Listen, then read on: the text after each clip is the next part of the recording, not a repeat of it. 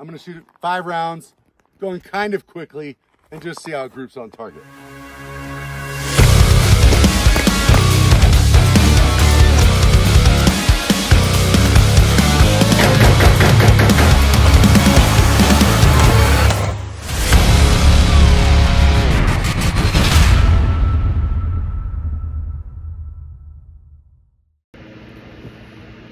All right, ladies and gentlemen, so we're going to talk about this beast for a minute.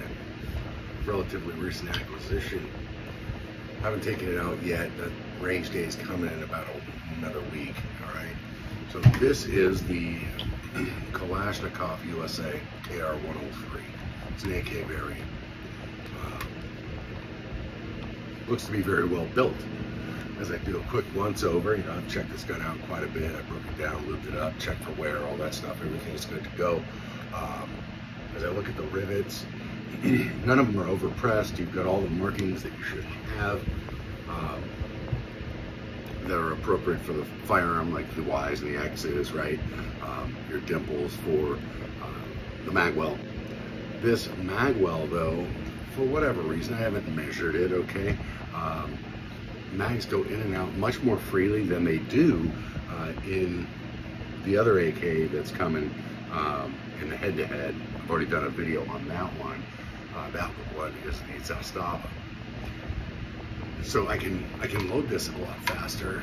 Also, what I noticed with this rifle is the bolt runs much smoother. So that's nice. You know, I can't say this is a better rifle or better built or any of that stuff. I haven't done the head-to-head on the two.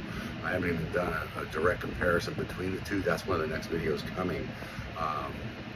But for all fairness, they are relatively similar in what they are, right? But this is a 103, the other one is a standard AKM you know, type of rifle. However, they do have the same rail setup, well, same manufacturer, different models, okay? These are the RS Regulate scope mounts, the side mount, right? This has the primary arms, 3X micro prism. The glass looks really clear. I haven't taken it out yet and shot it, but it looks like a really solid piece of kit. For the money, you know, you got real clear glass. The etching is very clear. Illumination's nice. Seems to be super solid. Okay. This rifle, let's talk about how it's set up, because it's not, you know, absolutely factory. The internal, you know, the bolt carrier are factory, barrels factory, all that stuff. Okay, but you know, this is the standard AK-74 style brake, standard front sight, standard AK-103 9-degree gas block. Right, you've got the Ultimac gas tube rail cover here. You've got the RS Regulate forend. You've got this little penis nut here because in California we can't have them like that, even though I'm not filming this in California. It will have its fin grip when I do get back across state lines. So you can't just readily pop it off and take it down like you would typically. You've got to take the rail off, but that's not a big deal. It has the Krebs safety, easily manipulated with one hand, right? Okay. The ALG trigger, so my other one also has the ALG trigger. So when I do the head-to-head comparison, do some accuracy testing, it's not like I'm going to be testing one with a stock trigger and one with an ALG trigger. They both have the ALG trigger. They both have the RS Regulate scope mount. So it's not a factor of whether something's moving around on one versus the other, right? The mounts are the same manufacturer, same quality. Moving back, we've got the mag pull currently on it. We'll have a shark fin on it, you know, when it's back in the state, and then the buttstock that comes with it. This is not, in fact, the folding stock version. Obviously, we can't get that here. So it is a 103, really, because of the brake, the gas block, and then the bolt carrier bolt. 103 uses a thinner stem bolt. So, you know, that's really a quick rundown on this rifle. The cool thing, this ALG, I mean, this thing's smooth as shit for an AK. It's crazy. This trigger, okay, this is the ALG Ultimate, whatever the fuck.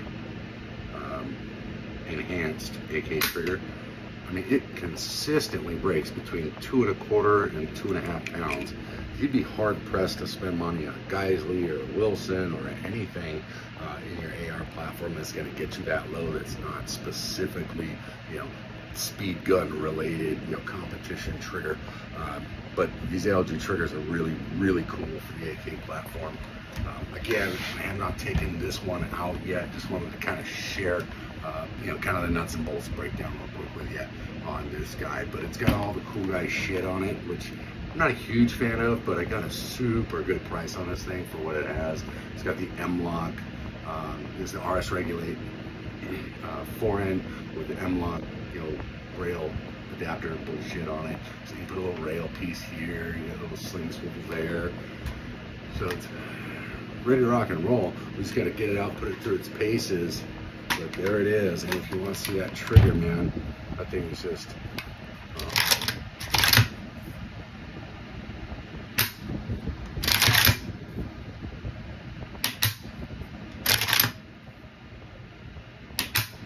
you can see there's very little reset there, and the actual break is really nice. So stay tuned. I'm actually going to do a side-by-side comparison between the Zastava and this Kalashnikov USA rifle, and then we're going to take them both out and shoot them, do some accuracy testing. What I'll probably do, so the playing field is level, is take the mount, or not the mount, excuse me, take the optic off of here, put it on the other one and zero it. So I'll shoot this one for groups first, then I'll do the same with the other with the same optic. So I'm not shooting a straight red dot versus a 3X. That's not fair. So they'll have the same optic, same general mount platform, right? And then the same trigger. So really it just boils down to accuracy of the mechanical component of the firearm, right? The barrel. Okay, so stay tuned.